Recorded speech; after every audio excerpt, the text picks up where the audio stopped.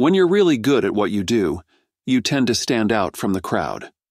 While this is often a good thing, it can sometimes have its downsides, like drawing unwanted attention from competitors or becoming a target for bigger players in the field. This is precisely the situation unfolding between Russia's Roscosmos and SpaceX. Recently, Roscosmos announced its ambitious plan to compete directly with SpaceX's most successful rocket, the Falcon 9. In this video, we'll dive deep into this developing story and see whether Roscosmos could potentially surpass the Falcon 9 and how Musk has responded to this challenge. Before we get into the details, please make sure to subscribe to our channel for more updates on the latest developments in the space world. If someone had suggested 2 decades ago that SpaceX would one day be competing with a giant like Roscosmos, many would have likely laughed it off.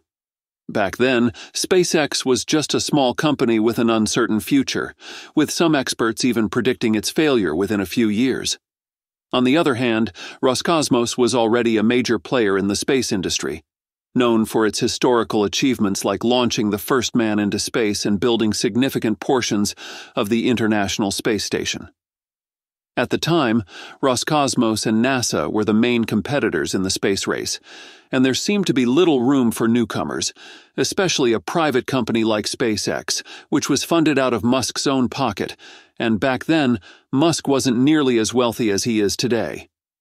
Fast forward to today, and the tables have turned dramatically. SpaceX has emerged as the most successful space company, drawing both competitors and partners alike. While NASA has chosen to partner with SpaceX on numerous missions, Roscosmos has decided to take a different route by attempting to compete directly with them. Recently, the head of Roscosmos claimed that Russia's future rocket, the Amur, would have a first stage capable of being reused 50 to 100 times. He argued that this capability alone would justify the development costs of the Amur rocket. Such a claim directly targets the reusability record of SpaceX's Falcon 9, which has significantly lowered the cost of space access with its reusable technology. For example, one Falcon 9 booster, known as B-1049, holds the record for the most flights, having been launched and safely landed 13 times before retiring.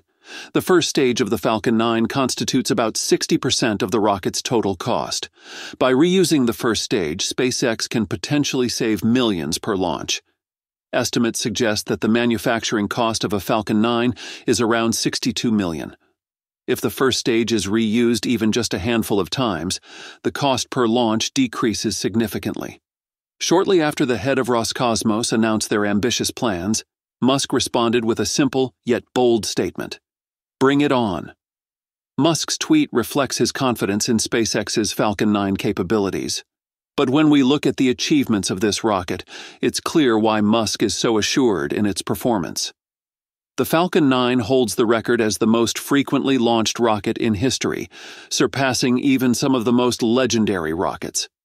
In 2023 alone, SpaceX achieved a remarkable 98 launches and has set an ambitious target of 144 launches for 2024.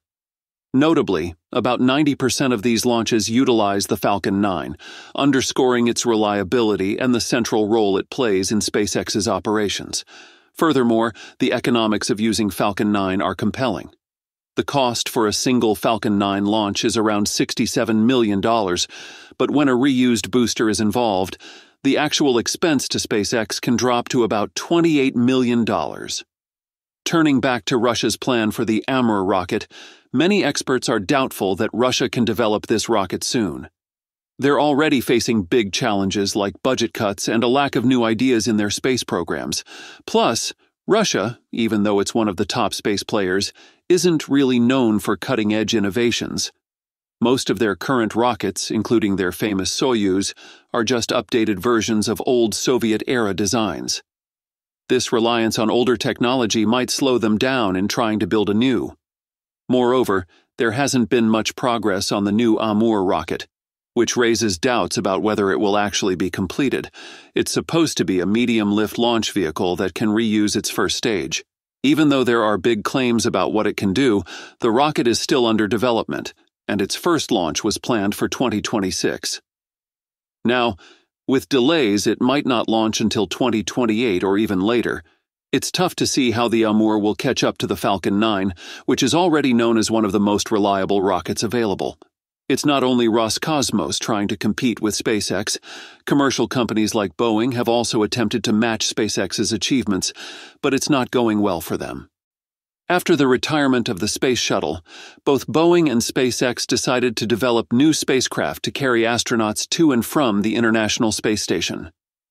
Many believed that Boeing would easily win this race due to their long-standing history in the aerospace industry.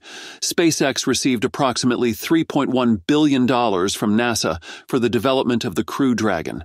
In contrast, Boeing received about $4.8 billion for its Starliner program.